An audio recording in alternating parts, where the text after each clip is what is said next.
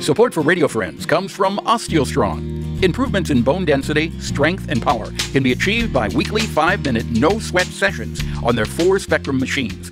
These isometric robotic machines safely emulate high-impact loading on different parts of the skeletal system, which stimulates activity in bone-building cells. Balance and agility can be improved by 2-minute sessions on vibration plates. Every session is supervised by a trained coach. Learn more on Facebook or call to set up a complimentary wellness assessment and session. Good morning. Welcome to Radio Friends on Thursday, July 30th. We have Dr. Anand Chockalingam with us. Good to have you here. Pleasure is mine. Heart specialist, heart doctor, all-around good guy. Thanks so much for having me, Paul. We talked about this in the past, and that's fasting, right? Now, we talked about it last year, and you told me when you came in here today that this segment that was on the web has had over 100,000 views. Is that correct? Yeah, close to 140,000 views already. 140,000 views. So you're reaching a lot of people with the news about fasting and heart health. Let's start off, first of all, fasting. What is it about fasting that's good for the body? This we discussed last January of 2019 in the pre-COVID world. And I think at that time, people really wanted to connect with the heart health and intermittent fasting. That's why it got 140,000 people viewing it and liking it. Today, I wanted to revisit the same question, what we can do in the COVID world that might help our health. So I'm glad you gave me this opportunity today. The word fasting, I believe, has been around since civilization. Before civilization, it has been in the form of nature. What I mean by this is, throughout evolution, for millions of years, food has not been for granted. It has been something we seek, and on a lucky day, we get sufficient quantity.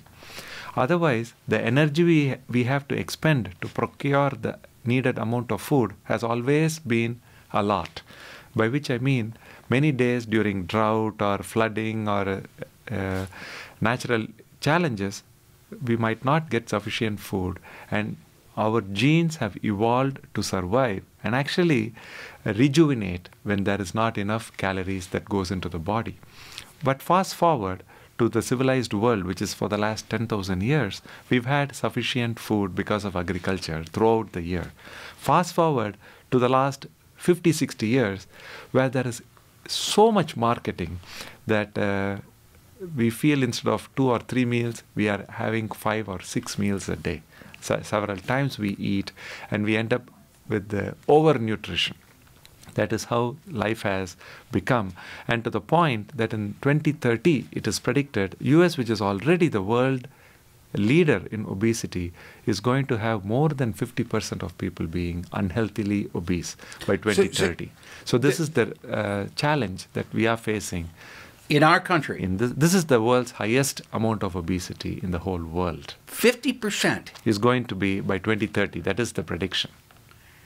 Now, how can that be when there are many people in the world who have no food at all? It's a big inequity. Exactly. There. Even within the United States, about, they say, because of the COVID challenges that have started this year, food insecurity is becoming a bigger and bigger challenge. It is predicted even up to a third or even more of families with young children currently in the United States is food insecure because of so many issues, loss of job, loss of economic output, and other restraints. In developing world like India, they say it's more than 50, 60, 70% of families are struggling to get sufficient food. But despite that, when I come up to you and I want to bring the point of fasting, the reason for that is this is happening simultaneously. It is the poor and the socially underprivileged who end up getting the unhealthy food that is increasing the risk for obesity. The paradoxes go together.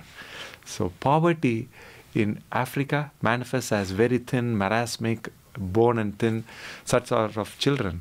Whereas in the Western world and in some developing countries, poverty manifests as obesity because of poor availability of lesser choices, and again people resorting to fast food and unhealthy choices. That is what we are seeing.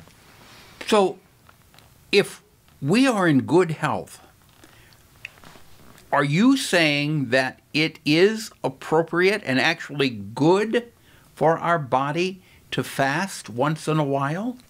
I started this in the middle of 2018. Once a week or once in 5 days, I would go without food for 24 hours. You go without food for 24 hours? Yes. Now, you're not harming your body by doing this? And this I've been teaching my cardiac patients who are in their 70s, 80s, who had bypass surgery and who don't qualify for new revascularization, so many health challenges. Despite being on 20 medicines, I've recommended this, and we have seen tremendous results so far.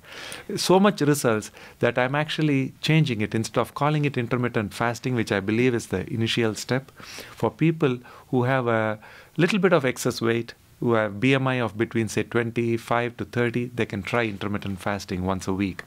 But for heart patients and people who really need to lose much more weight over the next 3 to 5 years, our program, we are calling it Hunger-Based Gratitude Experience.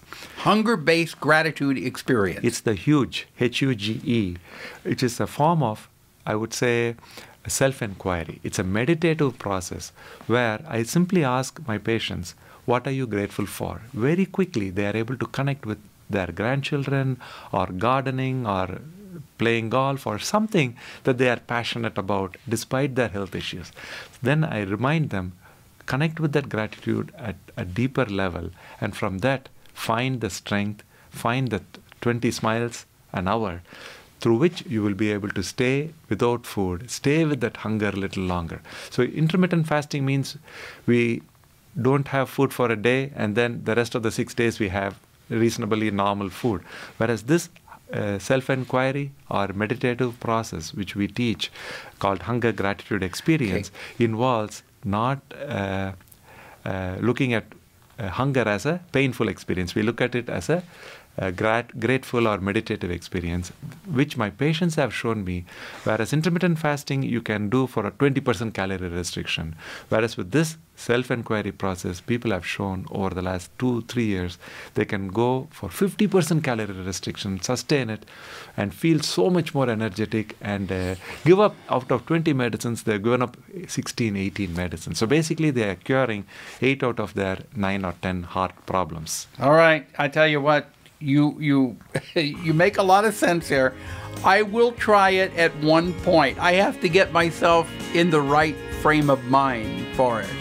Dr. Anand Chockalingam, thank you so much for coming back. All this information is available on highlifejourney.org. So I'm welcoming everybody to listen to these videos and highlifejourney.org. Thank you.